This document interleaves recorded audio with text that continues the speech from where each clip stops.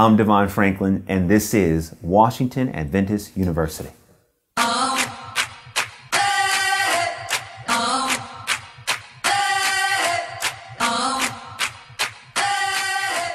When I got the inquiry for me to come, it was a story about, how the book has been so well received and how students have been studying the book.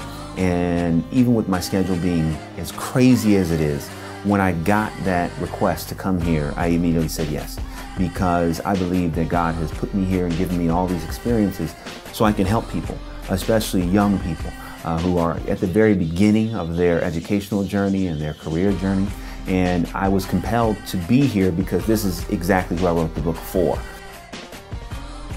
In the book, Produced by Faith, I asked the reader to look at their life as a movie. And every great movie is based upon a great script. But every great script has to be developed first. So when you look at college life, so much of that is a development process. You're working on your ideas of what do you want to do. Some students come and they major in one thing and they said, I don't like that, I want to try something else. So it's really that developmental stage of any script that college life kind of represents. So when I talk about in the book, the companies still need people who are integral, who are humble, who are focused, who keep their word. Any company who wants to be successful will base their company on people who have those things.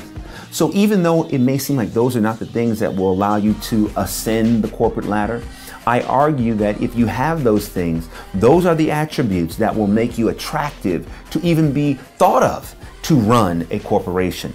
While that may be a path that may take a longer time, and you may see people who are getting up the ladder faster, faster is not always better.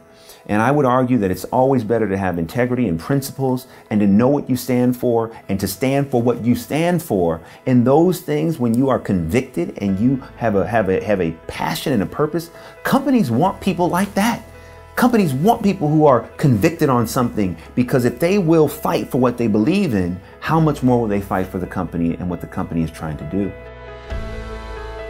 When you look at the Bible is full of stories of men and women that God used, and the majority of those men and women were in the marketplace. They weren't in the church. David, Shadrach, Meshach, Abednego, they were in Babylon. They were managers, they were governors, they were leaders in the most secular environment on earth, and they had God's favor and His approval. So if we go back to the Bible, we look at that as a model for how to navigate our life and career. He is always using people in peculiar places for His divine purpose and timing. So I argue to anyone that thinks that they have to regulate ministry to, a traditional church setting, that they might be missing the opportunity to really minister wherever they are with whatever gift God has given them.